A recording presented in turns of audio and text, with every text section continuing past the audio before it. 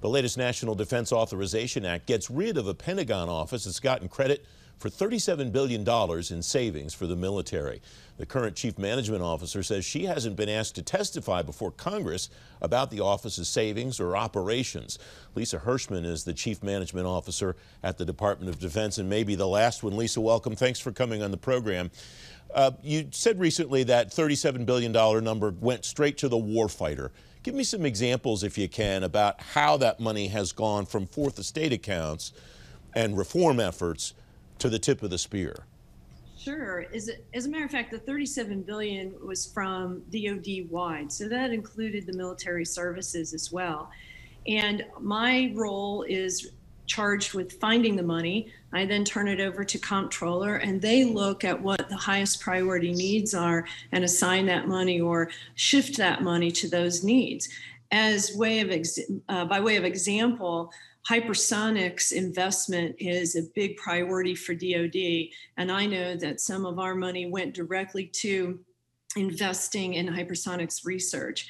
But even from my own team's abilities and efforts, we've looked at contracts and have been able to get more for less. For example, we have a contract for military equipment, and we were able to keep the value of the contract the same, but get 26 additional units. And so that, again, went right to and had a direct impact on the warfighter.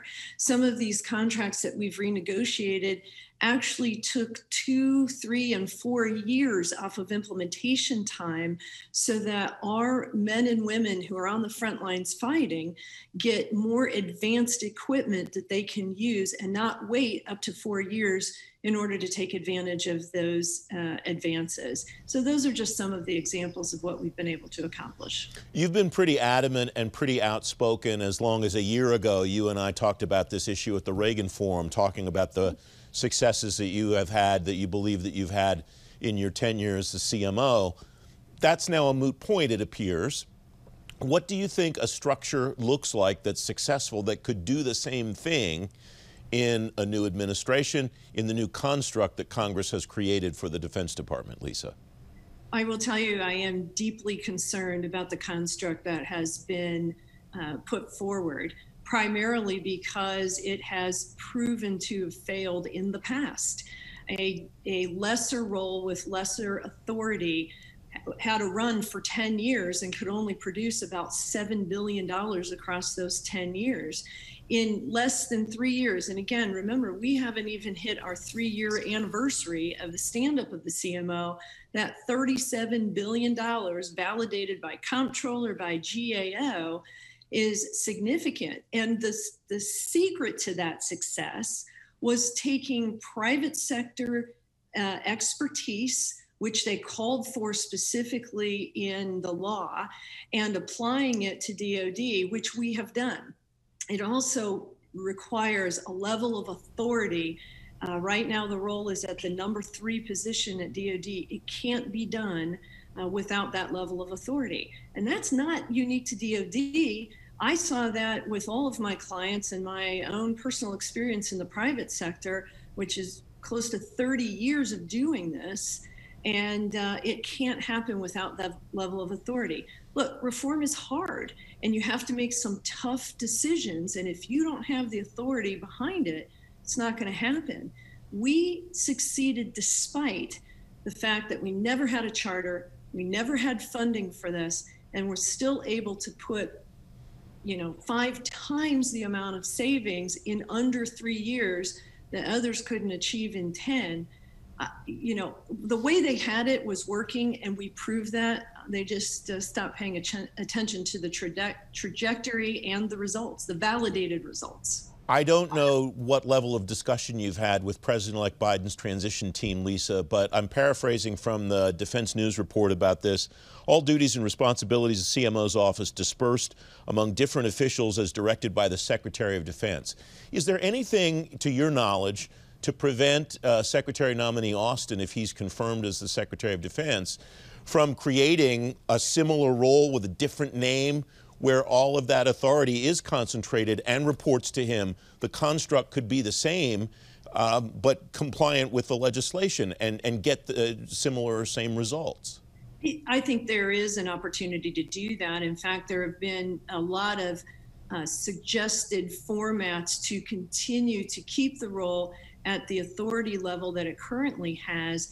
And like you said, maybe call it something different. As a matter of fact, GAO repeatedly has suggested that 2 DepSecDefs be created, one to look at readiness, lethality, foreign relations, the alter ego of the secretary, while the other DepSecDef role would focus on operations and management and enablement of the services. So that's one example that would continue the success by maintaining the proper level of authority. Apply your consultant hat, your knowledge, experience to the question that I've asked a number of people about OSD over the last 5 years. Have we reached a point where there are so many changes on an annual basis that it becomes impossible to determine whether things are working the way that they were originally intended? The ATL job is different now, split into 2. Your job was changed and then changed again. Have we hit that point where it's becoming impossible to know whether things are working? Yes. As a matter of fact, even small businesses are given a 3 to 5 year trajectory to see if they are able to make it. And we've not been given that same opportunity. And it's very difficult. Let me give you an example. Previous NDAAs gave the chief management officer and the organization authority over business systems. Within about 4 months of us taking that on and really getting the infrastructure put in place and getting the staffing put in place and some level of budget, it was already being written out. And so, yes, it becomes a very difficult task when those kind of changes continue to be made and you don't even get a chance to accomplish anything. Let me add on top of that is Congress gives a lot of input on structure, but never talks about expected outcomes.